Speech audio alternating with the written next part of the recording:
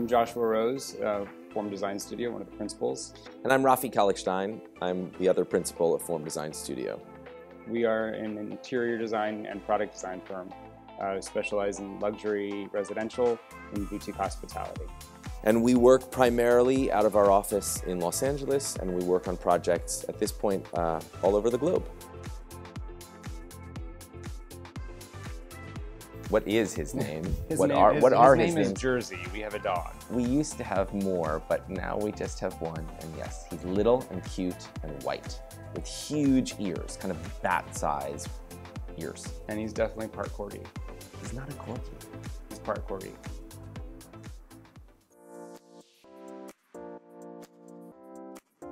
Our collection with Mehraban came about in a really organic way.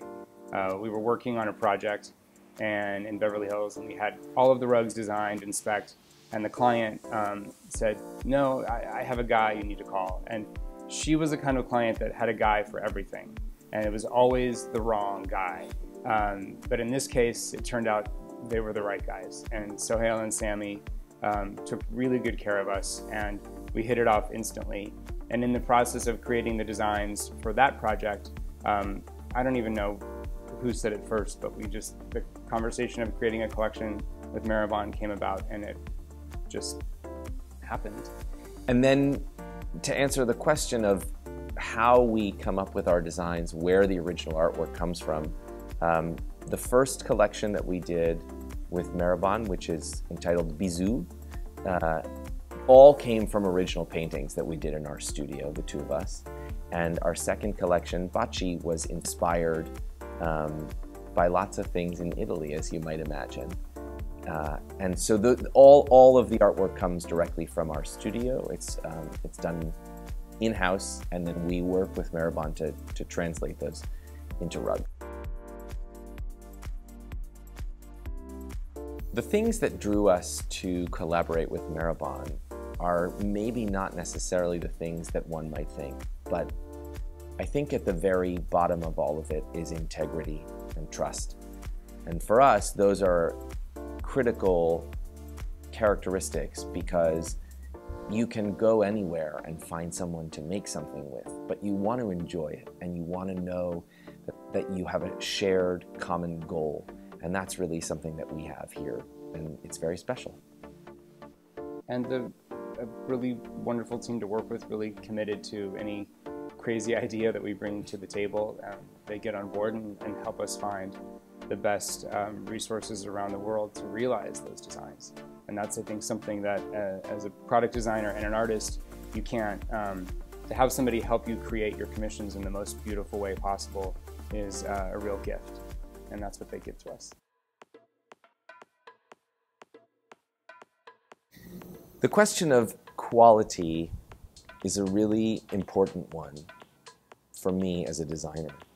I think quality exists at the intersection of some other characteristics: know-how, experience, and an attention to detail, as well as a personal drive for the thing that you're doing. I think if you don't have those elements, quality can't be the result.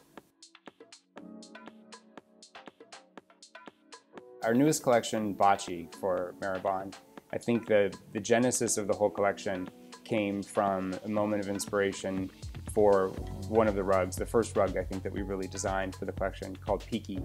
And that came about, we were in Florence at one of our favorite place to go in the afternoon for a beautiful glass of wine and lunch.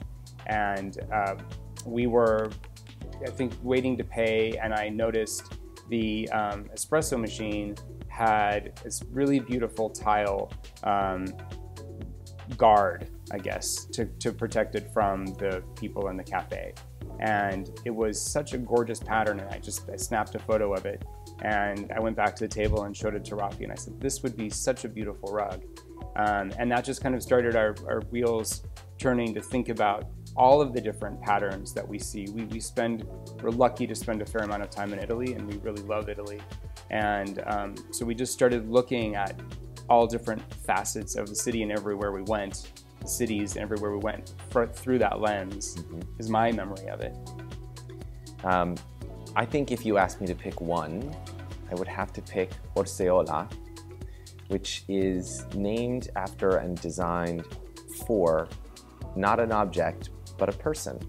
A very dear friend whose name is Orseola, who is all things spectacular. She is chic, she is poised, she's confident, she's strong, she's brave, she's refined. She's everything you could ever aspire to be.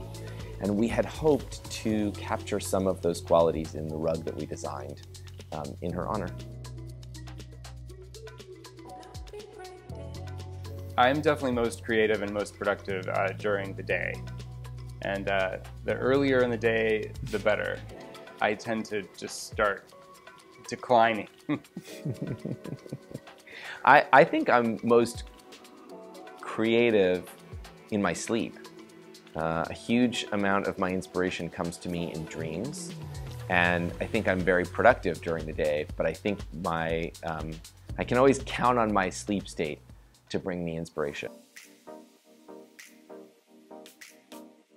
The most important thing that I've learned about business is to be nimble and flexible, and just being willing, whether it's for a client or for a vendor or for the economy, to be able to move quickly.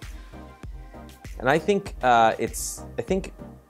it's hard to identify the most important thing that I've learned about business, but I do believe that what I thought my business was yesterday is not what my business is going to be tomorrow.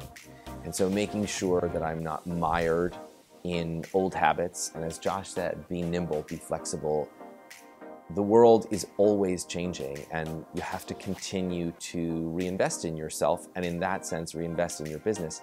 And in some ways, I think that's the key to being fulfilled by one's business. I think my dream commission is an eco-resort, and the list of architects with whom I'd like to work is also very, very long, so I don't think I could narrow it down. But something that is about nature, that is about holistic living, something that is about reconnecting and the origin of design, which is how we live in our environment.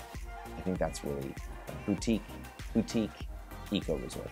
Mine would also be hospitality, boutique hospitality, but something where we are involved in every single touch point that the guest has, from the minute they arrive to the minute that they leave, in terms of their experience, everything they touch, the smells, all of the sights, just all of the aspects to create a really immersive design experience in a hospitality setting.